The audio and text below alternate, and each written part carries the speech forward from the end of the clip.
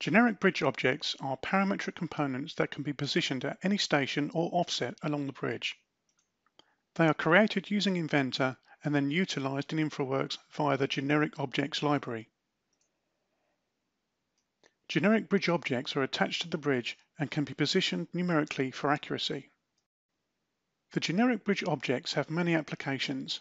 Not only can they be used to model unique, specialized parametric bridge parts to attach to the bridge, but also to form the actual structure itself, such as creating arch structures or cable stay bridges, and even non-bridge related items such as construction equipment.